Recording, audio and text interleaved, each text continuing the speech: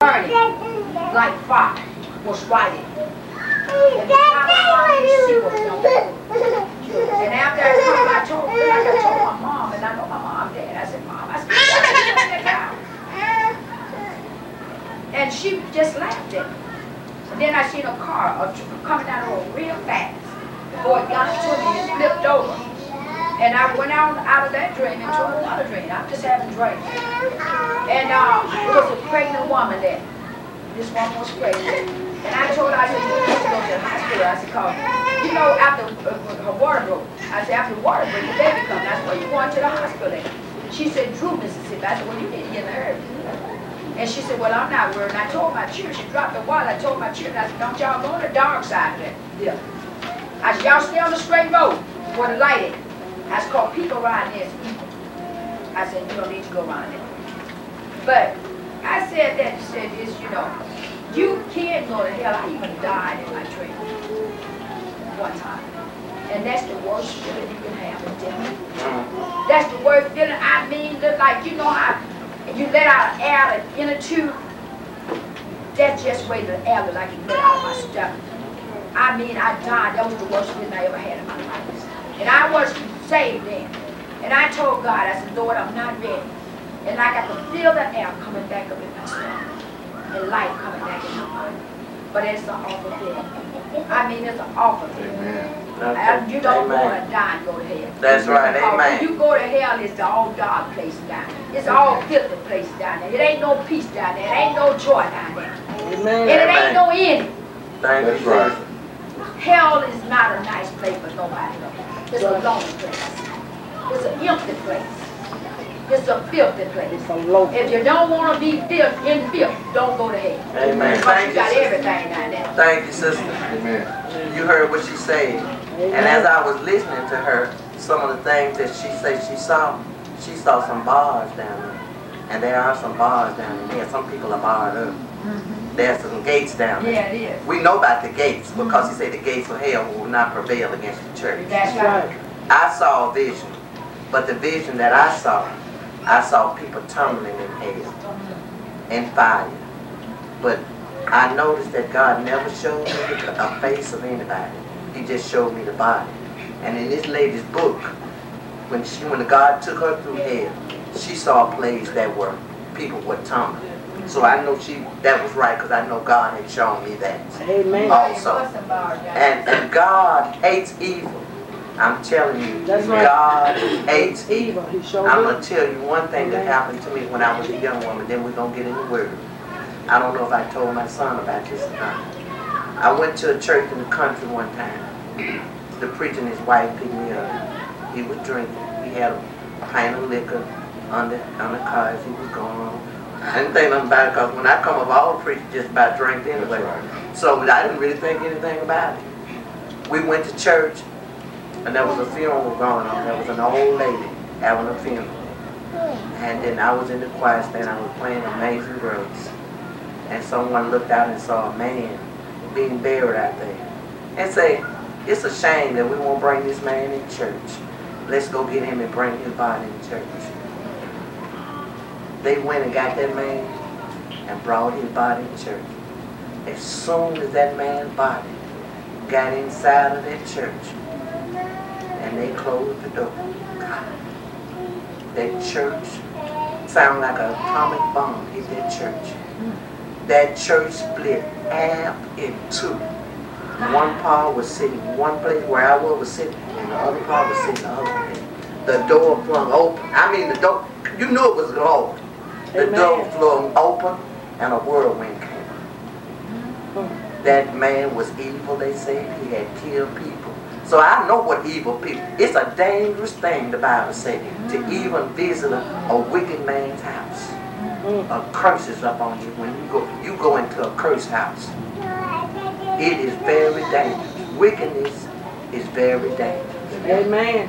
That's right. And I found out as I was doing my study, good God Almighty, that anybody who is not saved is wicked.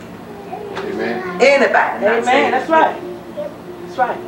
They're in a dangerous state. So when you witness to people, you let them know how their house is cursed. they'll get things and go out the window because they're under curse until they accept God. Okay, let's turn to 2 Timothy, the 3rd chapter. We're living in the last times.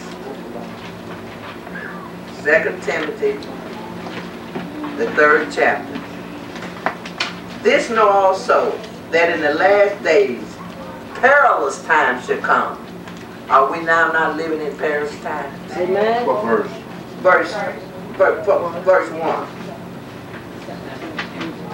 For men shall be lovers of their own selves, covetous, boasters, proud, blasphemers, disobedient to parents, unthankful, unholy, without natural affection, truce breakers, false accusers, incontinents, fierce, despisers of those that are good. When you're trying to live a life, a good life, the people out in the world and on your job, they hate you. Yes, ma'am.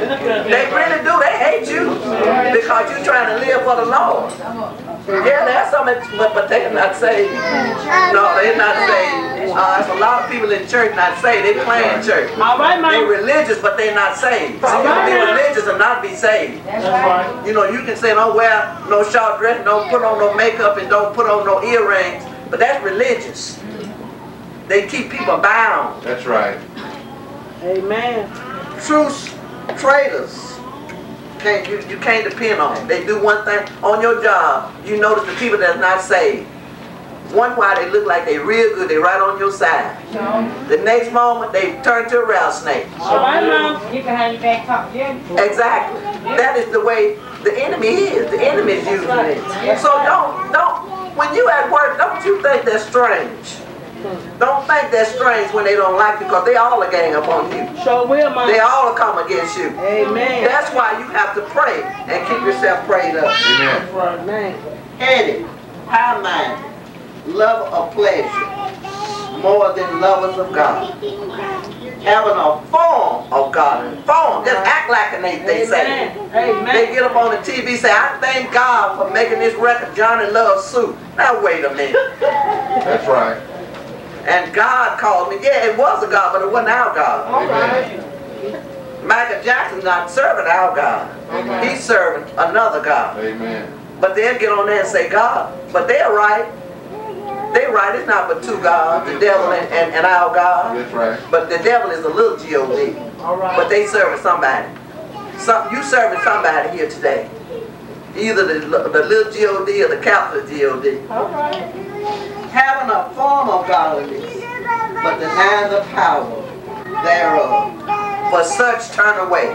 When you see those people playing church, the Bible says turn away. Amen. 1 Timothy 4. Turn to 1 Timothy 4. Verses 1 through 4. Now the Spirit speaketh expressly that in the latter time some shall depart from the faith, giving heed to seducing spirits and doctrines of devils. Now what that means, the Satan seducing the demons out to seduce you. You go over there to that church where they don't believe that Jesus died and rose again. That's what that means. Doctrines of devils. Amen. You go over to that church where they say you don't really have to marry. There are churches that saying that. Amen. You go to that church where homosexuals are, they say nothing wrong with being homosexuals. There are churches like that. New Age movement say free love. Amen. Just love anybody you want. Those kind of churches, those are doctrines of devils. That's not the truth. But you'd be surprised at the young people who flock there. You'd be surprised at the people who go to those churches just to appease their mind. Because there's nothing that can to condemn you, to make you feel sorry for what you've done.